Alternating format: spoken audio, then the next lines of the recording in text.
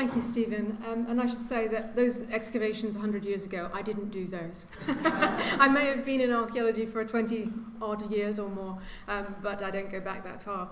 And thank you all for fighting your way through the rain today. I certainly had to, so I do appreciate you being here.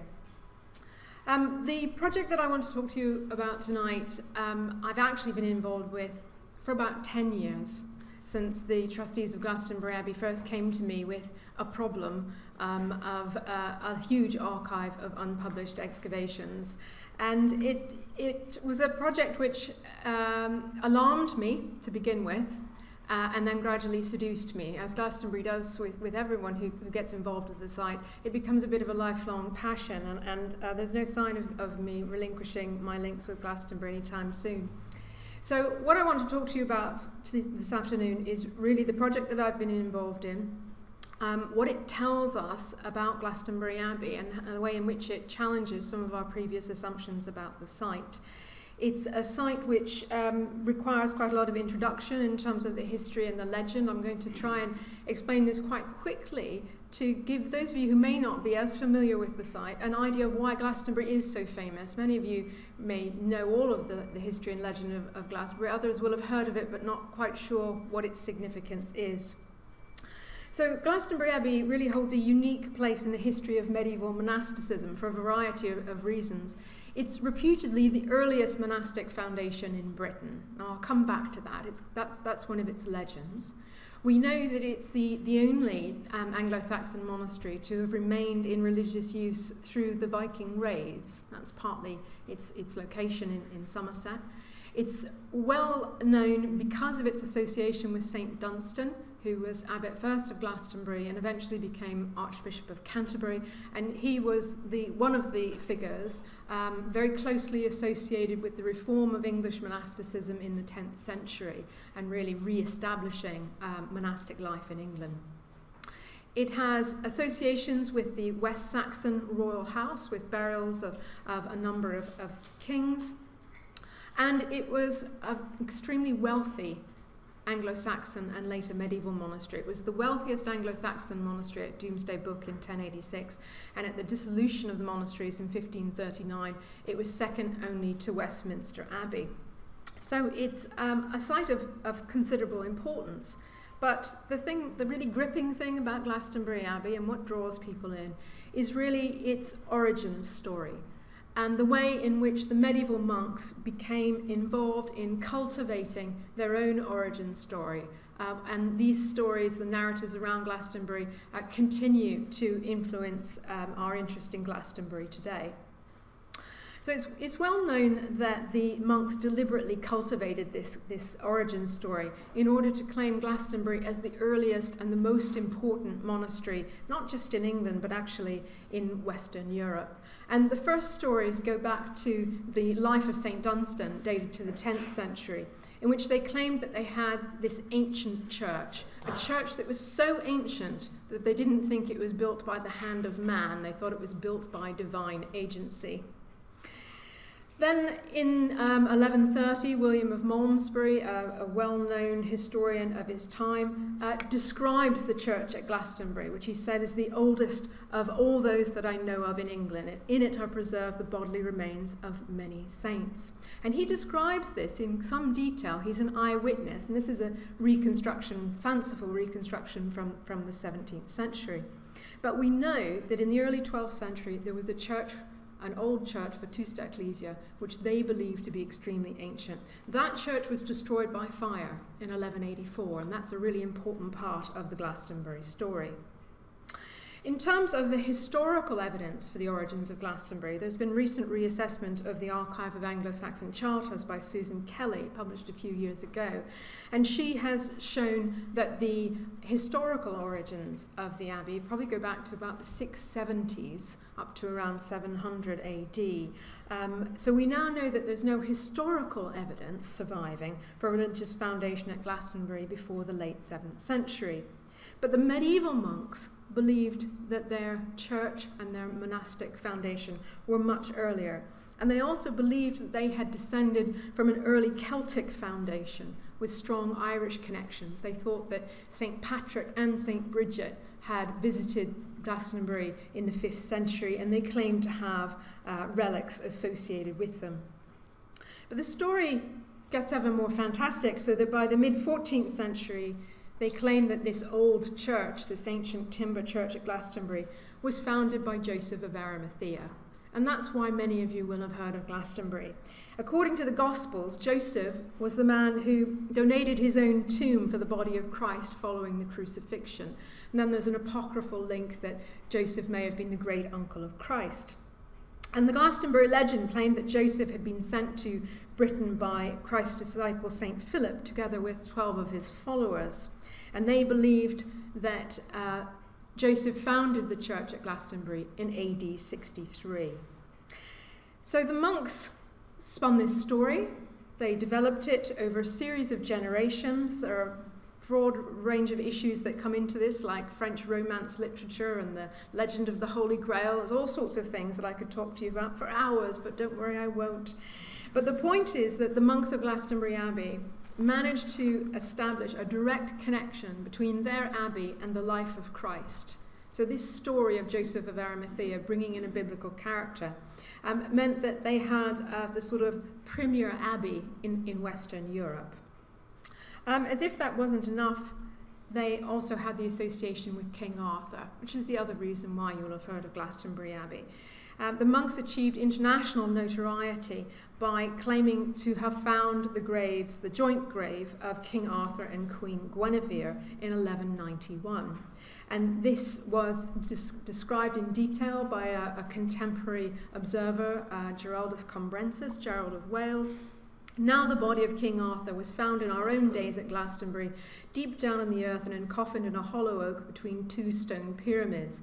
In the grave was a cross of lead placed under a stone. And so it goes on. This date is quite significant. You might remember that the old church, the very important old church, was destroyed in 1184.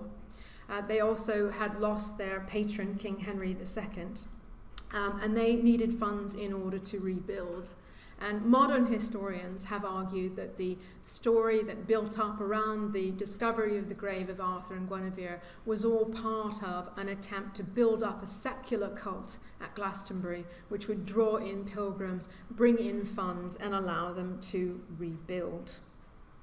So this origin story, the dual myths of King Arthur and Joseph of Arimathea, are what made Glastonbury internationally renowned in the Middle Ages, and they continue to be important in Glastonbury's allure today. Excavations during the 20th century sought evidence for Arthur, Arimathea, and a Celtic island of saints associated with Patrick and Bridget. But the true archaeological story of Glastonbury Abbey has remained largely untold. It's not quite as glamorous as the King Arthur stories, of course. But what I got interested in was the fact that this huge archive of excavations had taken place, had been built up in the 20th century. There were 36 seasons of excavations between 1904 and 1979, funded by the Society of Antiquaries of London and the Somerset Archaeology and Natural History Society. And there were 8 different field directors, including some really big names in the history of medieval archaeology. But the really shocking thing was that these excavations were never published. And these were not minor excavations. If I show you all phases of excavation here, the little narrow blue trenches were from the 1950s and 60s when a well-known archaeologist, Raleigh Radford, excavated there. The big open areas in green are actually the earlier excavations, the early 20th century ones. So this lack of analysis of the excavated material, the lack of publication, has been a major stumbling block, both to scholarly assessment of the significance of the excavations, but also for interpreting the site to the public. I don't know how many of you have visited Glastonbury Abbey, but even if you know a lot about monastic sites, it's a really challenging site to understand. So for a site of such major historical and legendary significance, the lack of archaeological understanding has been a glaring omission, and the lack of publication also confronted the trustees of the Abbey with an ethical issue. because they'd undertaken 36 seasons of excavations and destroyed the archaeology, but not actually published the results. And arguably the Society of Antiquaries was implicated in that as well, having funded the excavations. So that's where I came in, innocently one day answering the phone and being asked to take on the Glastonbury Abbey Archaeological Archive project. This is a joint venture between the trustees of Glastonbury Abbey and the University of Reading. It's funded principally by the Arts and Humanities Research Council, but we've also had funding from the British Academy and a number of smaller bodies, as well as individuals who actually excavated at the site in the 1950s and 60s who've made contributions. And the project has yielded a wealth of detail and new evidence that's been published in the monograph. But I would also add that the full archive, not just the slimmed down published version there, the full archive is freely available on this website here, and archived with the Archaeology Data Service. And I think all you need to do is Google Glastonbury Abbey Excavations Archaeology Data Service and it'll take you there. So these two products, outcomes of the project are available now, and we're actually in the next phase of work, because as I said, my association with Glastonbury has continued. And what we're doing now with additional funding from the AHRC is we're taking the results of the academic analysis and we're trying to make sense of those to improve the presentation of the site to the public for the 100,000 people who visit the site every year. And I'm going to show you some digital reconstructions this afternoon, some of which have never been seen before, by the public anyway, to show you what we've been doing. So the next phase of work is making this work relevant to the local community, to the visitors, to schools who visit Glastonbury Abbey. What I'd like to do in the rest of the lecture is to go through some of the key questions that we asked of the archive and show you some of the major findings. This is very much a superficial skating over the surface, because this is quite a large-scale survey. So here are some of the key questions. Is there evidence for occupation predating the Anglo-Saxon monastery? Now that's the really exciting one, because we know that the historical evidence says 670 onwards, whereas we have all this legendary material telling us that there are earlier things happening at Glastonbury. The second one is about the scale of the Saxon monastery and craft working centre.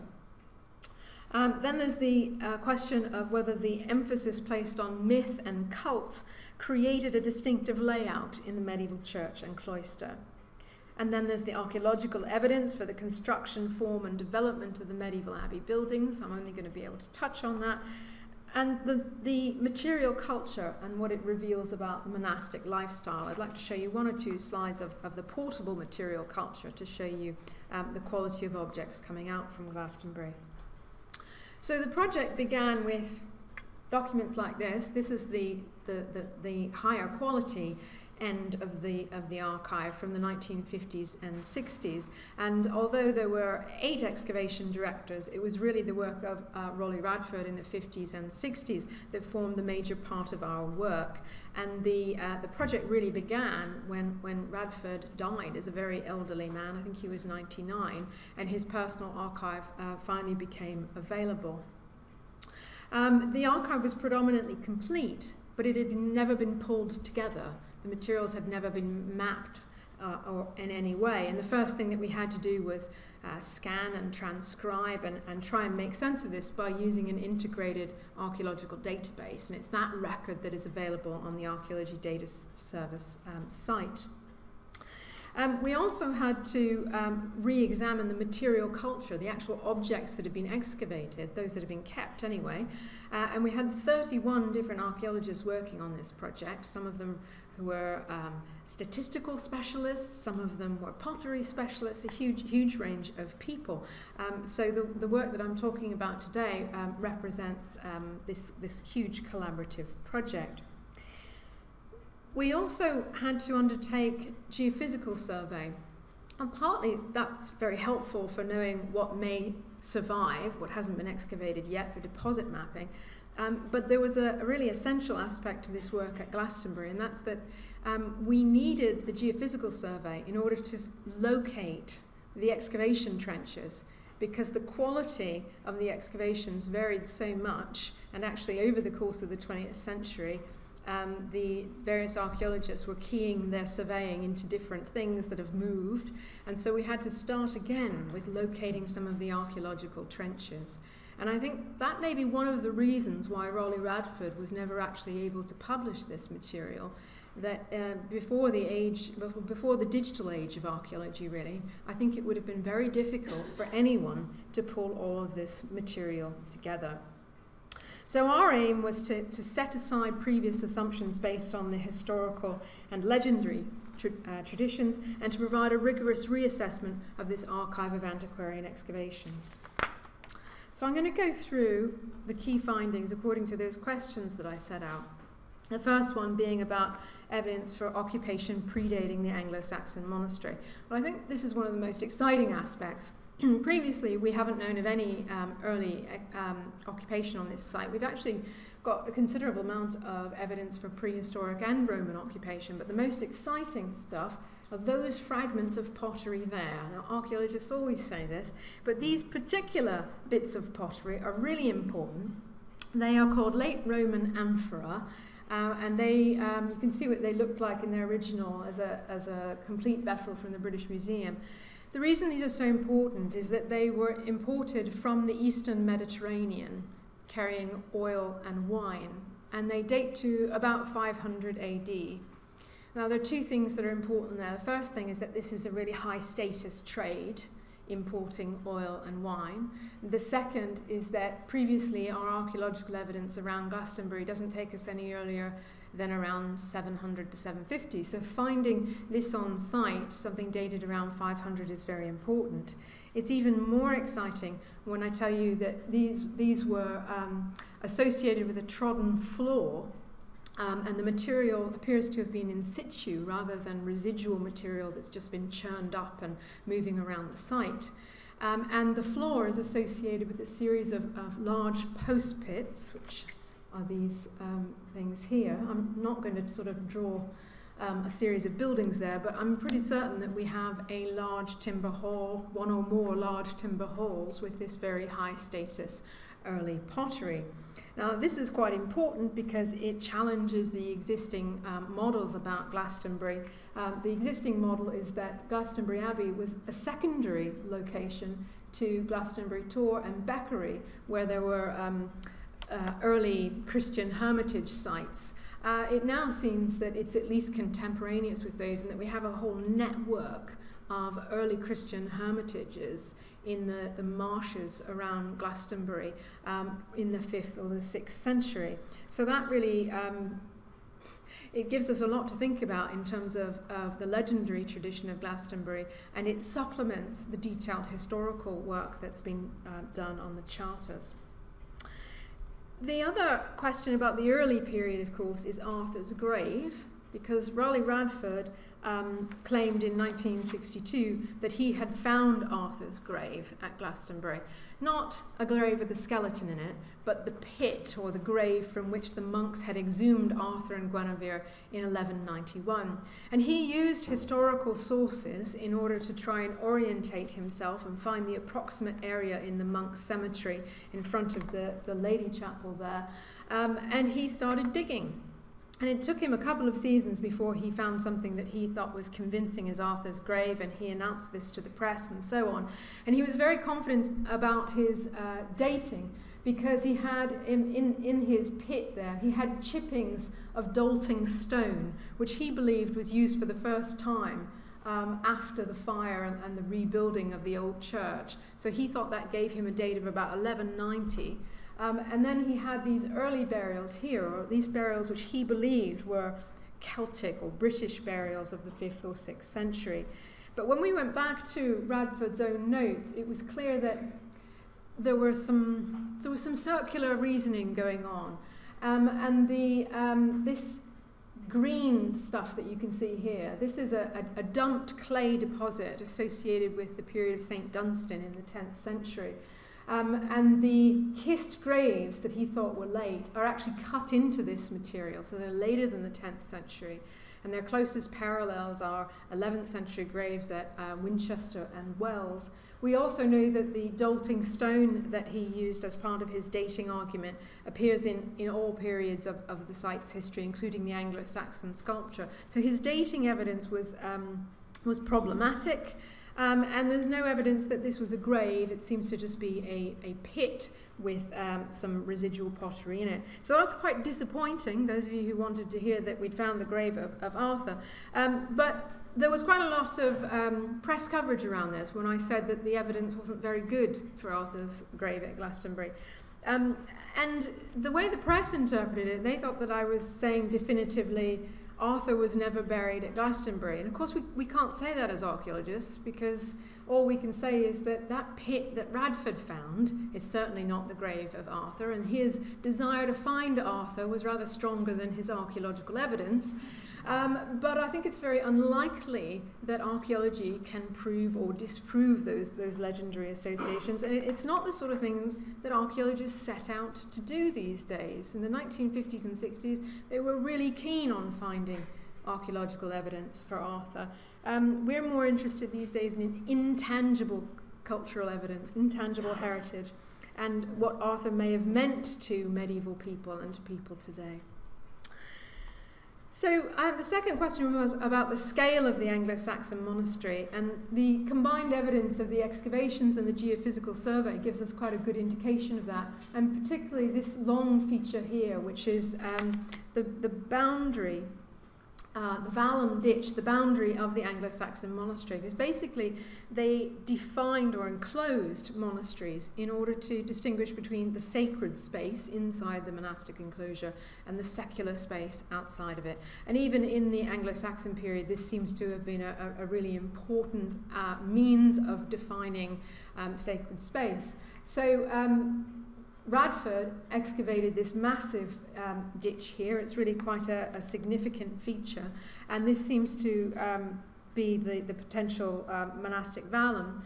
We've also been able to chart other excavated ditches, some of them before Radford, and some of them much more recently in the 1970s, 80s, 90s. Some of these more recent ones outside the boundary of the Anglo-Saxon monastery have had radiocarbon dates, which is encouraging, and they give us dates from the 7th to the 10th century.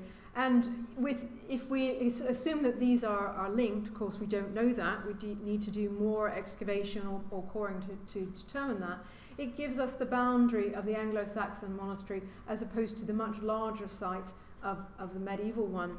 It's also important because it's showing us that Glastonbury, as an Anglo-Saxon monastery, was consistent with the southern English tradition of a square enclosure, as opposed to the Irish tradition where there was a round vallum around the monastery. So this is quite important. The next thing in terms of the Anglo-Saxon monastery is the series of Saxon churches, and this is really important evidence and quite substantial evidence, excavated in the 1920s, and the whole area of the nave of the later medieval church was excavated, and a series of 3 churches were found. Not well photographed, so I'm afraid I'm going to have to talk you through this. The important thing is they found something here called an opus signinum floor. This is reused Roman pottery and tile and things, reset to create a Roman floor. It's something that's used extensively in Kentish churches. It seems to have been a church of 2 or 3 chambers here, and remember at this time there would have been also the old church, the timber one that would have been there. So you have that old church, this Saxon one, and then a freestanding structure which is subterranean. There were stairs down into it, and in its eastern wall there was this slab that was drawn, which seems to have had an aperture for viewing relics. So this is basically a mausoleum where the early saints and founders and things remains were stored. Much more exciting is when you use when you put all that evidence together, and this is what you can come up with. So the ground plan is showing us this for the first phase of the church. This sort of evidence we've had to extrapolate from other sites, but we have tried as much as possible to give you an accurate idea of what the scale and appearance of the first phase church would have been. The second phase, they actually extended the eastern wall of the church and they took in that freestanding crypt there. And they also extended east and west, and they seem to have built an atrium, an open space at the west, which would have joined it with the old church, this church built by divine agency.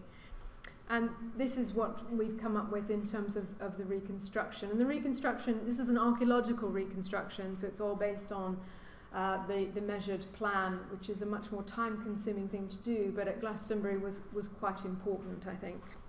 And then finally, the third phase of the church, they've extended the church eastward again, constructed a large tower over the former crypt, exhumed all the remains and left them in a large stone coffin there, and again built some additional chambers onto the north and the south. And the final reconstruction shows you the scale of the Anglo-Saxon church. This was really quite a substantial structure. So by the time we're at this stage, this is contemporaneous with St. Dunstan and the reform of English monasticism in the 10th century. And Glastonbury, the churches at Glastonbury, the way I've just outlined the way they developed, that's very it's very much a common pattern for English monasteries to begin with a series of separate churches all on the same axis, and for them to be joined up and built around over time. So this sort of sequence that I've outlined holds good for a great many Anglo-Saxon monasteries. Also of this early phase, associated with the Anglo-Saxon churches, we've got this really important find of Saxon craftworking, glassworking. 5 glass furnaces were excavated in 1955 to 1957 in the area of the later medieval Cloistergarth, but close to these Anglo-Saxon churches. This is really important because these are the only Anglo-Saxon furnaces to have been excavated in England. We have glass from many sites, but this is unique in that the floors of the furnaces were intact, along with around 300 associated finds. And you can see a reconstruction based on the archaeological evidence and also some experimental archaeology done by glass specialists. When these were first excavated, Raleigh Radford suggested a date of the 9th or the 10th century. Those dates have since been challenged on a variety of factors. The first is that the glass itself seems to be earlier. More and more excavations were carried out at places like Southampton, where they found 7th century glass, and it was very similar to the glass from Glastonbury. So the dating didn't seem to be right. But one of the exciting things when we went back to the material remains in the museum at Glastonbury Abbey is that we found soil samples and charcoal remains from these furnaces. And it's remarkable that they kept those in the 1950s. It wasn't standard practice at that time. And we've been able to get radiocarbon dates from them. And people were skeptical. Not all of it was still viable. But we were able to get 5 good radiocarbon dates. And we've done some statistical analysis on them as well. And this is basically showing that it's likely that the glass making was a short-lived single event, likely to date to the late 7th or the early 8th century. And the furnaces would have provided window glass for the first stone churches at Glastonbury, as well as glass vessels, beakers and so on, used by the monastic community. We've also done chemical analysis of the glass, and that confirms that the glass that they were making at Glastonbury was recycled from Roman materials. So they weren't making it from raw material. They were importing glass cullet taken from Roman sites. And they were probably also importing specialist craftsmen from France along with the glass cullet, because this was not a tradition until the sort of major founding of the monasteries in England. So the dating evidence from the glass furnaces, the radiocarbon dates, can also be used to help us with dating the construction of the first stone church at Glastonbury to roughly around 700 AD. That works in terms of the plan form, the presence of the opus signinum flooring, and it also corresponds with the charter evidence very closely, particularly with the reign of King Inna of Wessex, who's credited with having a major role in founding or refounding the monastery. So it's one of those rare moments when all of the sources seem to work together. So I'd like to say a little bit about the later medieval monastery. This is, I've focused on the early monastery today, the Anglo-Saxon monastery, because I think that's what people are interested in. But the later medieval monastery is completely unknown, and the publication is the first to really show even the basic plan of Glastonbury Abbey. And I'll just draw your attention to a couple of what I find quite interesting things to do with the Abbey that really relate to the legends and the traditions of the old church, etc. So this is how the actual layout of the Abbey was determined or shaped by some of the legendary tradition. So I think the most distinctive thing at Glastonbury is that the Lady Chapel here is at the western end of the church. Those of you who know your cathedrals like Ely and places like that, the Lady Chapel is normally at the eastern end of the church, sometimes to the northeast of the church. The monks' cemetery was also to the west here, whereas normally the monks' cemetery is around the eastern end, and this area would have been used for less sacred burials, members of families, lay patrons of a monastery. And the reason why we have this focus of sacred space around the western end of the monastery is because of the old church. That church that was described by William of Malmesbury that burnt down in 1184, which they believed was founded by Joseph of Arimathea, an extremely sacred part of the site. The most sacred part of the site is here. The Lady Chapel was reconstructed over the old church, so this is what they were focusing on. Now this meant that they decided to have the monks' cemetery at the western end rather than east, as far as we can see, which is unique. And also, very unusually, they never completed a west range to the monastic cloister. Now, occasionally, at sites of much lower status, like monastic granges and some lower status sites, you don't have a full cloister, and you might be missing the western range. But at a major Benedictine monastery of this status, this is extremely surprising.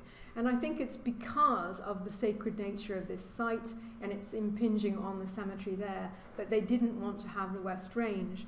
Because the west range was traditionally the range that was used for the abbot's lodging, and it would provide accommodation for high-ranking guests who would come and stay with the abbot. So instead of building it there, the abbots of Glastonbury built what seems to have been a sort of self-contained palace, really. They were very aspirational, the abbots of Glastonbury Abbey. And so they had more or less a second cloister down here, which I'll show you in a moment. And by keeping the west range, by not building the west range, they were able to have exclusive views of the Lady Chapel and across the monk cemetery. So I think it's also to do with the abbots controlling this area. But this is, I think, to me, one of the most interesting things about the analysis is that we've been able to identify aspects in which the planning and development of the monastic buildings took account of the legends and the history, and particularly the stories around the origins of Glastonbury Abbey. So the archive has also allowed us to do a bit of work in reconstructing the later medieval plan. You'll see, starting in the late 11th century, we have really only very minimal evidence here. And Radford did try and reconstruct a fairly complex eastern arm. I'm relatively comfortable with what he's done there, but I wouldn't particularly want to go further than that. The interesting thing in this early phase of Norman work is that we don't seem to have a cloister and monastic buildings. They appear to have used the late Saxon monastic buildings, and they didn't build a new cloister until round about 1150. That's not unique. It is known at a few other sites, but it's somewhat surprising. And it may be to do with the specific circumstances at Glastonbury Abbey.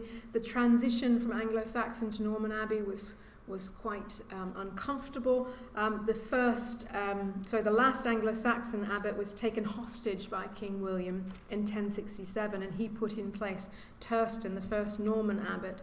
And the monks and the abbots were unable to get along, and in fact it culminated in a bloody battle in the church, and a number of monks were actually killed. So it wasn't a slight disagreement about when you had dinner. This was kind of, passionate conflict going on, and that certainly delayed the development of the monastic buildings. In contrast, the 12th century building campaign was quite spectacular. Again, we have relatively limited evidence around the eastern end of the church, but we do start to get quite firm evidence for the monastic cloister and buildings. And this ambitious program of work can be attributed to the Abbey's fourth abbot, Henry of Blois, who was grandson of William I, nephew of Henry I, and brother of King Stephen. And John of Glastonbury, the Abbey's first chronicler, states that Henry raised from their foundations the bell tower, chapter house, cloister, lavatorium, refectory, dormitory, the infirmary with its chapel, a beautiful and spacious palace, I think that's the abbot's palace, an attractive gate of dressed stone, a great brewery, and stables for many horses. So this was a massive building program in the mid-12th century, and the best evidence that we have for that are the architectural fragments from the cloister. These are a fantastic group of around 40 capitals and other fragments in the local blue lias limestone. And of course they would have been fabulously painted in the 12th century, so we don't get a sense of that, but I think you can see how richly carved they are. They certainly class as amongst the best Romanesque sculpture in England. We've also been able to reconstruct those on the basis of the surviving capitals. Again, this is an archaeological analysis, so we've spent quite a lot of time looking at the diameter of the shafts, etc., and challenged previous assumptions about what these may have looked like. And this is the new work that's been going on in the last few months and was not part of that monograph. We also have contemporaneous with Henry of Blois' work, fabulous 12th century stained glass, which is known as durable blue. It's a particular composition which is known at York, Winchester, Chartres and Saint-Denis. It shows the importance of Glastonbury and the fact that it was operating in this sort of very high status courtly milieu. But the really interesting thing is that this glass was still in place at the dissolution, despite the fact that the church was destroyed by fire, etc., in 1184. So they think this is important enough that they're actually collecting it and reusing it. And that's a real pattern at Glastonbury. It was so interested in promoting its own history that it continued to use and reuse early materials. We've also been doing reconstruction of the Lady Chapel, which is the part of the building, the part of the abbey that survives most intact, showing what it would have looked like with its very rich polychromy. That's based on archaeological analysis. We've been able to show the sequence of the rebuilding of the church. This is work by Jerry Sampson based on architectural fragments and standing evidence rather than the excavated material. So he's been doing this work to complement the work that we've done on the antiquarian excavations. I won't go into that in any detail. And then finally, we've been able to reconstruct the full later medieval plan in all its glory for the first time. You can see the chapter house here and the former dormitory, the refectory, the reredos or latrine block here, the monk's kitchen, and this massive complex here associated with the abbots, which I'll just, go on to. So the Abbots Hall complex, we have the fabulous surviving kitchen, of course, to show you where you are, but we also have a massive hall that is certainly rebuilt in the 14th century. I think there is one before that, though. In the Abbott's kitchen, we've recently found deposits dating to around 1250. The building itself dates to around the 1330s. So we know these later buildings are replacing an earlier Abbott's complex. And then we also have evidence for a large courtyard garden and a second hall here, which was built in the 15th century. And we've been able to do quite a lot of work in terms of reconstructing that partly through using the geophysics evidence in order to supplement excavations that were done there in the 1970s. We've also got illustrations by William Stukeley, who visited the site in the 18th century and shows quite clearly that second hall and its relationship to the kitchen there. So as part of the work that we've been doing, we've been able to reconstruct the sort of scale and mass of the Abbott's complex. This is so hot off the presses that I really just copied that from an email yesterday. So this is very much work in progress, but it gives you an idea of how we will be able to transform the understanding of visitors to the site. They'll have a much better understanding of what they're looking at. Finally, I wanted to show you some of the monastic material culture, what the portable material culture tells us of the site. Because these excavations were carried out in the 20th century, they were selective about what they kept. So in contrast with a modern excavation where you'd be doing lots of environmental sampling and you'd keep all your animal bones and fish bones and things like that, they were very selective. They didn't even keep all the pottery and things, but they did keep anything that they thought was religious, high status, or early, okay? But I think we are missing quite a lot of the everyday materials which earlier excavators didn't think were important. So having kind of explained that background, the pattern of the assemblage of material culture at Glastonbury is very much biased towards the religious and the high status. It is, of course, a monastery, so you would expect that. But we have a very large number of objects associated with monastic literacy and music. Things like writing tools, book mounts and clasps, a book binding tool here, as well as things like oyster shells containing pigments that would have been used as palettes for while you were illuminating manuscripts. So this is consistent with what we would expect as a monastery. But of course, Glastonbury had a famous scriptorium, and that is reflected in some of the material culture. We also have quite a lot associated with religious devotion. This isn't always the case with monasteries. You don't always find things like relics and portable objects, but we have found a number of things associated particularly with veneration of the Passion of Christ and with the Virgin Mary. And this is a particularly delightful plaque which has a rose on it, the symbol of the Virgin, and it has passages from the Song of Songs, so it's particular veneration of the Virgin. Here we have a terracotta roundel with the sort of wound of the Passion representing Christ there. And also things like an ampulla holding holy water, a tiny reliquary with IHS, meaning Christ, on it. So a range of portable material culture reflecting the religious aspects of the site. And then huge quantities of pottery reflecting more the economic connections of the community. So of the pottery assemblage that they kept, remember they threw quite a lot away, there are 8,000 fragments. And it includes glazed tablewares imported from northern France and locally made products, particularly from Bristol.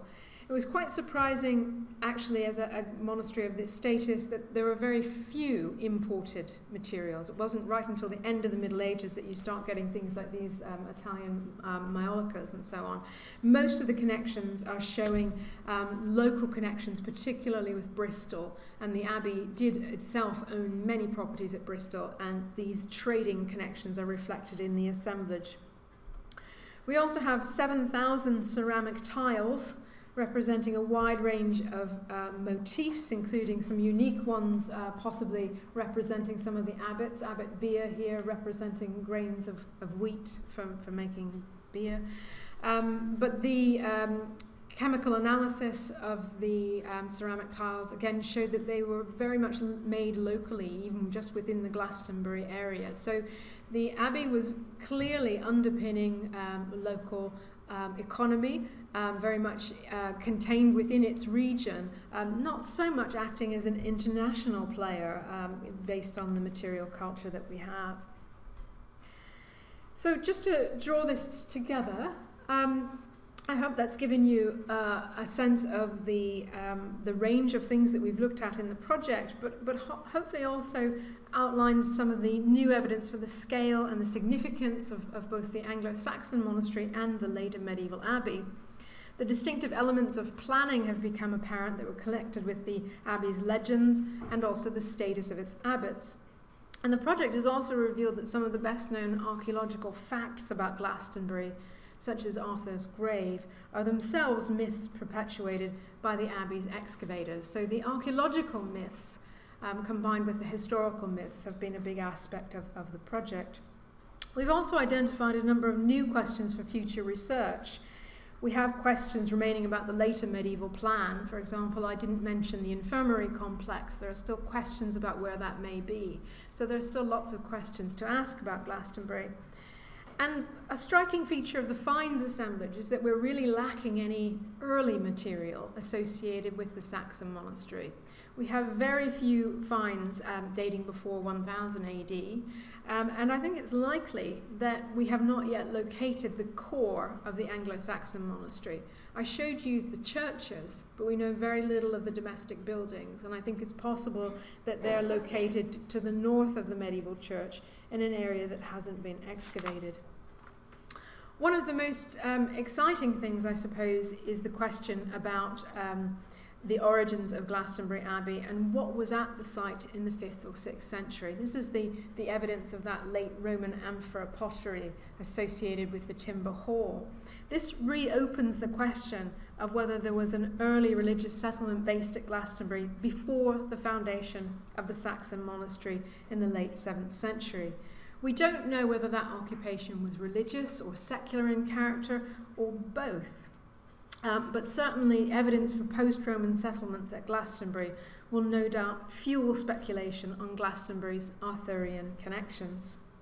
So publication of the archive, both the monograph and the digital version, has brought this material to the public domain for the first time. It represents the culmination of work by the project team, but also a series of archaeological generations stretching through the 20th century, and hopefully acquits the ethical obligations of the Society of Antiquaries and the trustees, but it also throws up a huge number of new questions, new challenges that will hopefully encourage, stimulate new archaeological research and possibly even excavations in the future as this work sparks new questions, debates and interpretations. Thank you.